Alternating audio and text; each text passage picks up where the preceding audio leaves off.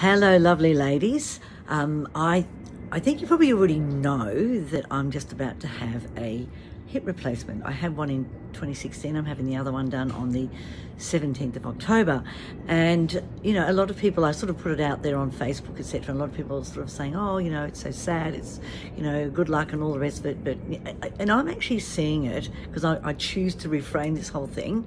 That number one, I'm getting older. And of course, it's a privilege to get older. And of course, with getting older, you're going to have these issues happening in your life as far as your health and all of that sort of thing goes. Of course, you know, you're going to have to look after yourself a lot better.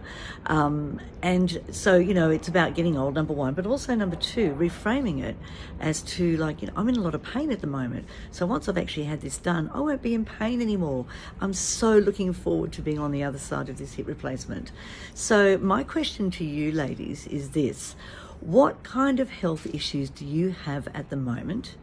And how can you reframe it so that it's a positive thing? All right, so with me, for example, I mean, I just said that getting old is a privilege. With it comes all these other issues, right? That's a reframe. But also number two, that I can't wait to get it done so I'll be able to walk and run and do all of those things that I can't do at the moment. So please share below what health issues and challenges that you have and how can you reframe it, okay? Because it's going to make you feel so much better about the situation. Anyway, love to hear from you down below. Have fun.